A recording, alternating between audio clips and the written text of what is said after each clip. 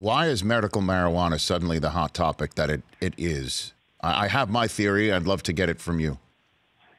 You know, I just think it is part of the reason is we're coming up to another set of CBA negotiations. It's something that players have wanted.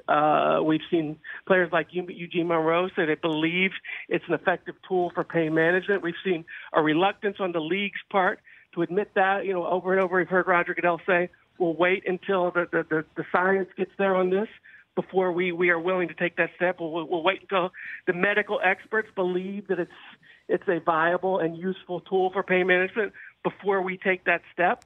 But now we've seen a tangible action taken with the league and the union agreeing to study this issue cooperatively as part of one of the new medical committees they formed. So I think part of it is the changing attitudes in the country, the changing public policy we've seen around the country.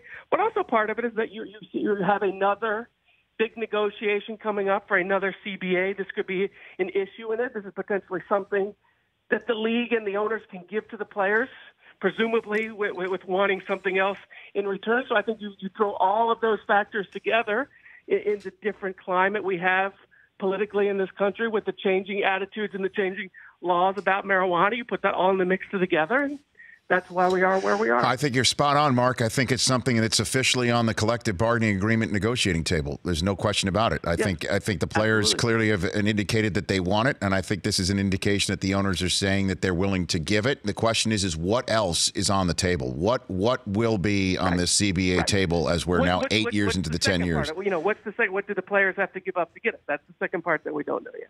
Well, I mean, what else do the players want? I mean, because again, the franchise tag is one thing, and so is also player discipline. But that affects only a small percentage of the players. Right.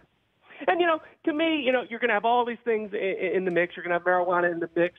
You're going to have player discipline in the mix with the union wanting changes on that. We may go back at some point to are the owners going to revive a longer season? Are the owners going to revive more teams in the playoffs as a means to get more revenue? But to me, as we launch into the CBA, again, it all comes down to, can you agree on the central issue, how to divide up the money, how to divide up the revenues? If you can agree on that, then sort of these other things fall into place. Yes, there will be haggling, there will be trading back and forth. But to me, if you can agree on how to divide up the money, you'll settle all the other things at some point. For more of The Rich Eisen Show, tune to Audience Channel 239 on DirecTV for free on BR Live or download The Rich Eisen Show app.